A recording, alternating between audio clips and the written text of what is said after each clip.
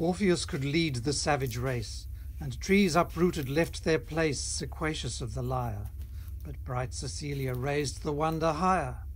When to her organ vocal breath was given, an angel heard, and straight appeared, mistaking earth for heaven.